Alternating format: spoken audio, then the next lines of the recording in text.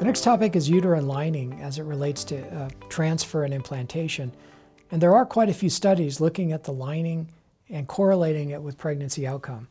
And the most typical measurement is uterine lining thickness. And the standard in our field over the last 20 years has been thought to say that a lining of 8 millimeters or thicker is associated with an optimal outcome. But once you get to 8, there's no benefit of thicker. So 8's as good as 9, 8's as good as 10, 8's as good as 12, etc. But some studies have shown once you start dropping below 8, so 7, 6, 5 millimeter lining, that progressively pregnancy rates fall. Second parameter is to look at the pattern of the lining.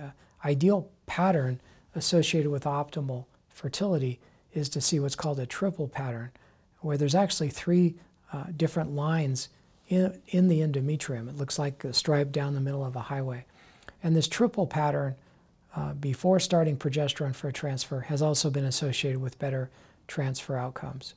So thickness of 8 millimeters or higher and a triple layer are certainly things you're looking for. If the clinic does measure it, uterine blood flow can also be assessed at the level of the endometrium with a technique called power angio, and adequate perfusion or good blood flow into the lining, as you might guess, is also a good sign for success. What if your lining is not ideal and you're trying to improve it? The main tool we have is simply estrogen. Estrogen normally does thicken the uterine lining during the menstrual cycle, and so if a patient has a thinner lining than we'd like, we can give them extra estrogen.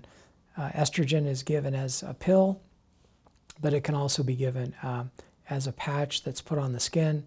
It can be given as an injection. It can be given vaginally.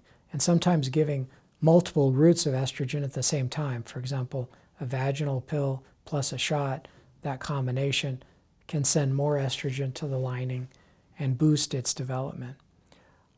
Sometimes natural estrogen is the best, meaning the estrogen coming directly from the ovary, because there's an artery that can take that estrogen right from the ovary directly into the uterine circulation. So we sometimes do what's called the stimulated or STIM FET. We actually stimulate the ovary with fertility drugs to make 2 or 3 or 4 eggs at a time, which makes 2 to 4 times the normal amount of estrogen. And that natural estrogen at higher levels than normal makes the lining thicker.